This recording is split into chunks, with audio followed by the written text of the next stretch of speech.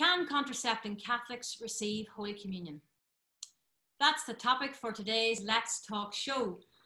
Now, Lisa, that's really serious stuff. That if we go to the Eucharist in a state of mortal sin, that we're eating and drinking condemnation upon ourselves. My name is Lisa O'Hare and I'm joined by Patrick McChrystal. Patrick, you're very welcome today again to the show. Hello, it's great to be here, Lisa. So this is a very delicate subject. We're going to get straight to the point, reminding ourselves that Pope Pius XI termed the use of contraception as a grave sin. And the Catechism of the Catholic Church teaches that contraception and sterilisation are intrinsically evil. Now, the Code of Canon Law, paragraph 916 states, "A person who is conscious of grave sin is not to celebrate Mass or receive the body of the Lord without previous sacramental confession." Yes, Lisa, and indeed Pope John Paul II, he himself reiterated this when he said that anyone conscious of grave sin must receive the sacrament of reconciliation before coming to communion. Now, it's really important to say that we cannot possibly begin to even judge the state of a soul of a contracepting Catholic receiving the Eucharist, because we don't know the mitigating circumstances, the conscious awareness of the person involved, their level of catechetical formation, or that they even know that it's a grave sin. But what we're doing today is that we are raising crucial matters for discussion.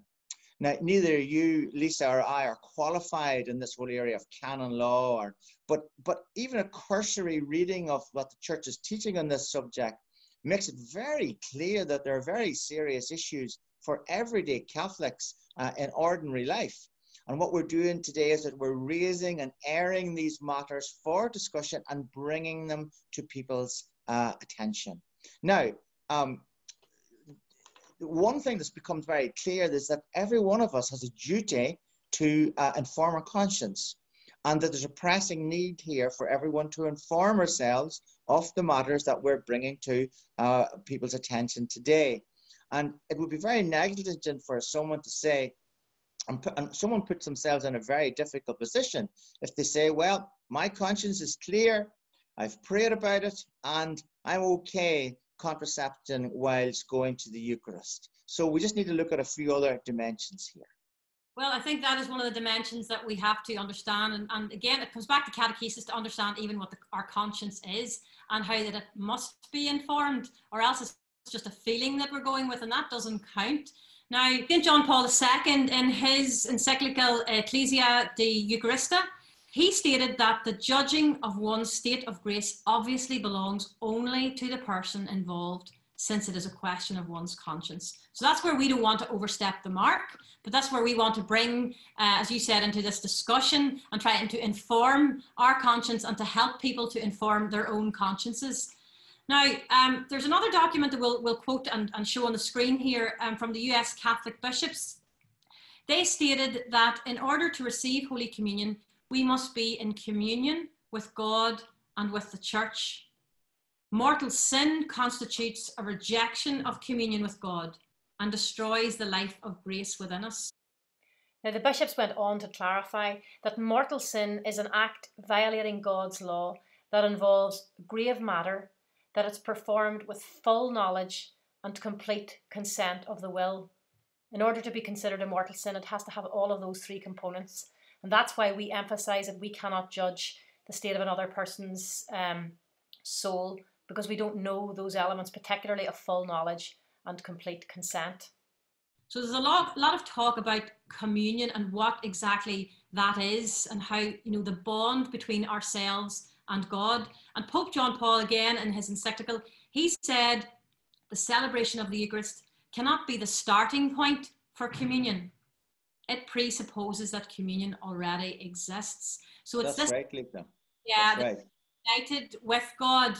And if we are living in a state of sin, we've already broken our communion with him. Again, going back to the bishops, the American bishops, they stated, if we rejected communion, we no longer share in the common bond of the divine life of the Holy Spirit.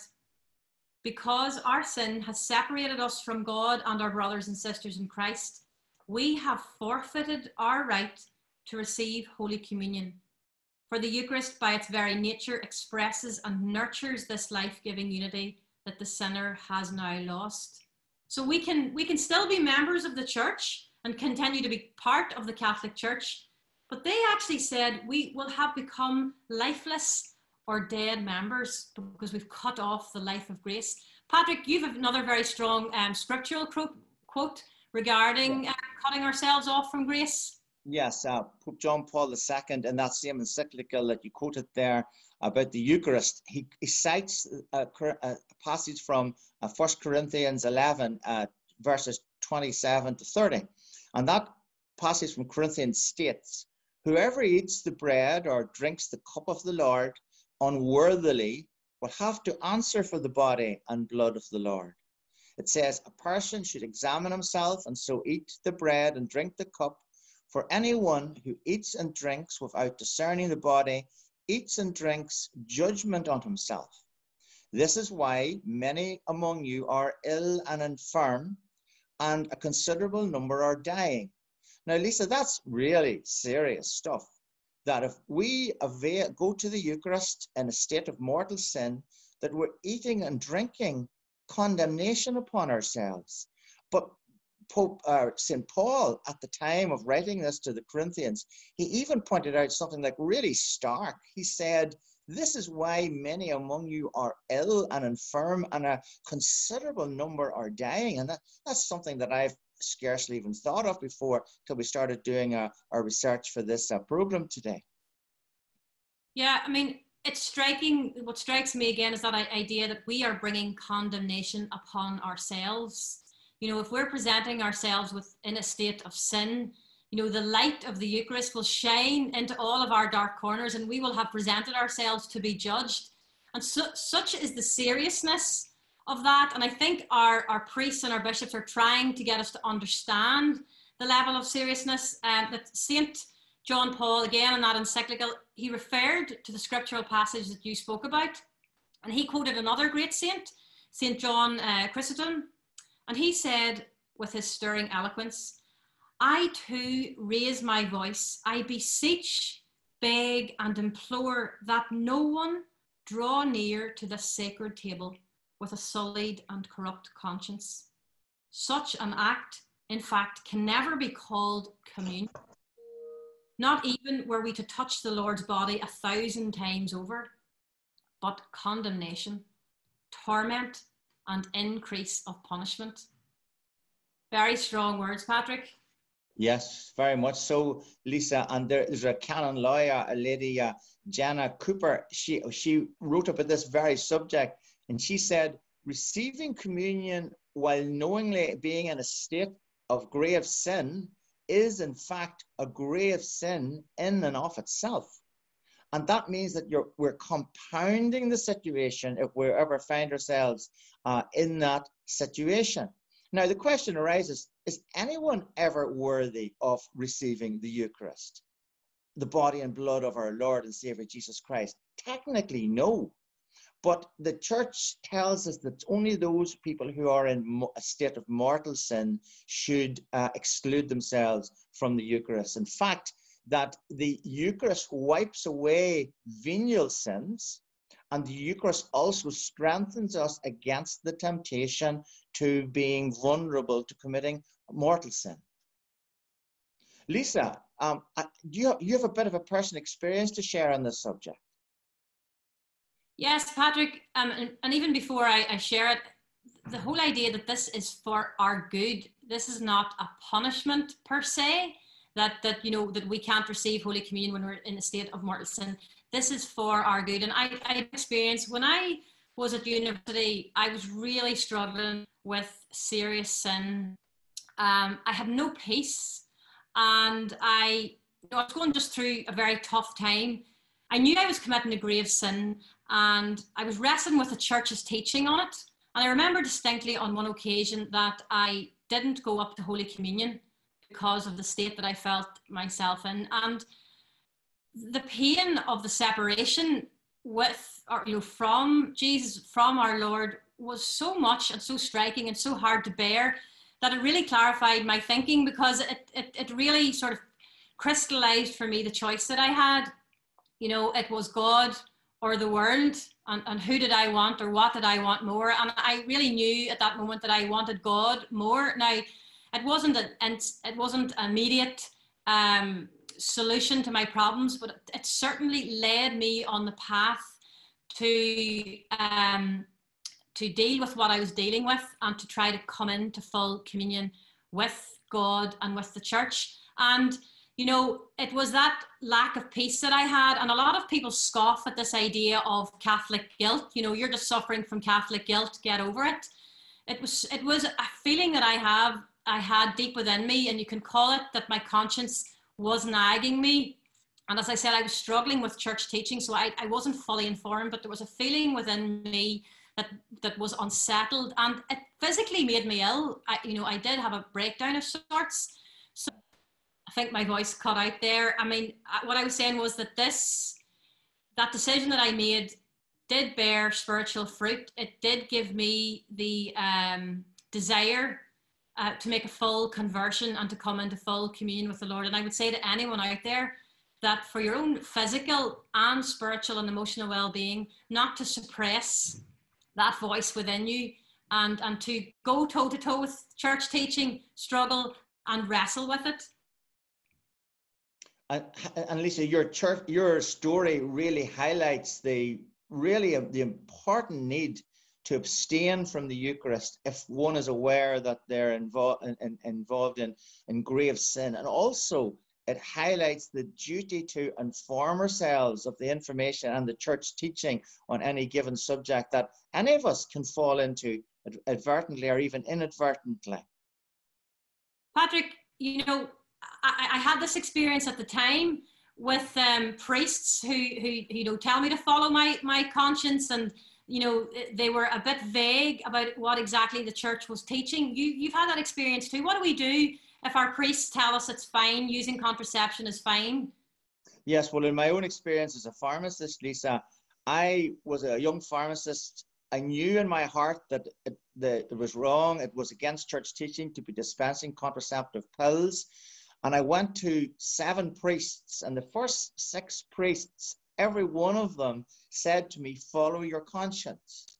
And as a soul, I knew I needed to hear the words, you cannot do this. But the first 6 said, it's okay, follow your conscience. But the 7th priest, God bless him, he had the courage to say to me, Patrick, you cannot do this. And I knew I needed to hear those words. And when I heard those words, you cannot do this, that's what triggered the decision to no longer continue dispensing contraceptive pills and drugs. Now, Pope Pius XI has some very clear words to speak to priests who are in the position of counseling couples about this very subject of contraception. Let me share it with you, Lisa. It states, Pope Pius XI, he states in his encyclical Casti, Connubii, paragraph 57, he says, we admonish therefore priests not to allow the faithful entrusted to them to err regarding this most grave law of God. He said, if any confessor or pastor of souls who, may God forbid, lead the faithful entrusted to him into these errors, or should at least confirm them by approval or by guilty silence, let him be mindful of the fact that he must render a strict account to God, the supreme judge, for the betrayal of his sacred trust, and let him take to himself the words of Christ, they are blind and leaders of the blind, and if the blind lead the blind, both fall into the pit. I mean, it just shows you again, the importance of our priests, our fathers in the faith, to give us that guidance and the responsibility that they have. This is a matter of life and death. It's the life and death of our souls. But as you said, St. Paul quoted that it does actually physically affect our life and our well-being on this earth as well. Patrick, so just to conclude, what the church doesn't, it never leaves us high and dry and just says, right, you cannot receive Holy Communion and you're not welcome. What does the church encourage us to do? Yes, Lisa, the church teaches us that those conscious of grave sin should go to the sacrament of reconciliation before receiving the Eucharist. And is there anything else the church says? Yeah, again, it's the sacrament of reconciliation and Holy Communion are so very closely linked. But the bishops, the USA bishops, they stated that those who decide appropriately to refrain from receiving Holy Communion for whatever reason should nonetheless participate in the sacrifice of the Mass. You know, it's still important that we attend Mass, that we receive those graces of being present and being in a community with our brothers and sisters. We can, of course, hear and act and allow the Word of God to act within us. And we have we have the opportunity to make a spiritual communion as well. And of course, we have Eucharistic adoration. Patrick, you know, it's a strong message today. We want to encourage people. We want to open up the channels of conversation between spouses, between friends, with your priests. And we want again to conclude that this is an act of charity on our part. Have you anything to conclude, Patrick, yourself? No, we're all in the same boat. None of us gets it all right. We all fall somewhere along the road, every one of us with something. But Christ in his mercy says to us, as he said to the woman caught in adultery, neither do I condemn you, go and sin no more. And those are very heartening words for all of us. Thank you, listeners, for joining us again today. Next week, I think Patrick is off, so I will be joined by Aoife, and we'll maybe look at our final discussion of this series on the effect of the contraceptive pill on a woman's health. Please remember that we at HLI Ireland are working and praying for an Ireland where God is first, life is sacred, and the family is cherished. God bless. God bless.